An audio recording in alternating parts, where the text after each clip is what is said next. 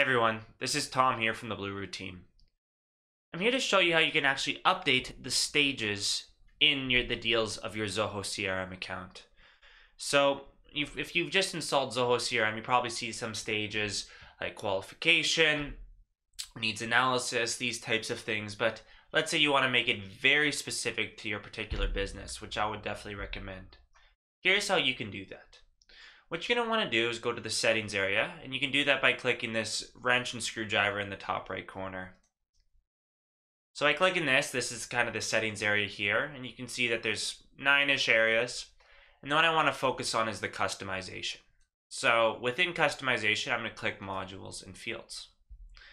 And what's going to pop up is a bunch of your modules. And since we're looking at the deal modules and the stages in the deals, let's click that. So we're going to click that.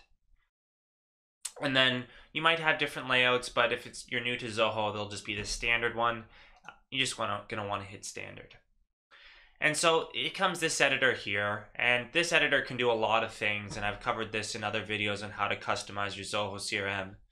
But to be specific about stages, what you're gonna want to do is go to the stage field here, and then you're gonna hit these 3 dots here. So let's do that. What's going to pop up is a bunch of different options here, and it's not going to be obvious right away.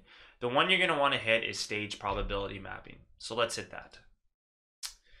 Then what's going to pop up is all of your stages. So this is where we want it to get to.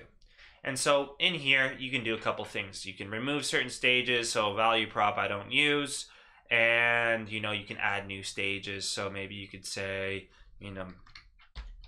deal, caps locks on, deal qualified by manager. Maybe there's an extra stage in there and you can add it in. The next part here is your probability. It really depends on your organization if you're going to use it. But really this allows you Zoho to maybe predict your expected revenue. That's the idea of this probability here. Some organizations use it, some don't. It's up to you. The next one's here, so forecast type. This is if, based on this stage, is the deal open, is it won, or is it lost? And for this one, we're going to say it's probably open. A lot of them you can see are open. And then the forecast category is this currently in the pipeline, is it closed or omitted? So once again, it's probably in the pipeline. So you can see a lot of them do the open pipeline. The ones that wouldn't be are down here. Closed one is considered closed, closed lost omitted, and you can see the ones closed won, closed lost to competition. So now that that's created, that's perfect. I'll just hit done. I can hit save up here. It says, great, this has been successfully updated. And then if I quickly jump over to deals here, let's create a new deal. If I look at my stages now I have this new stage that's available to me. Let's quickly just put in a deal name, Tom's deal here, the account, and just create a new account, Tom's account.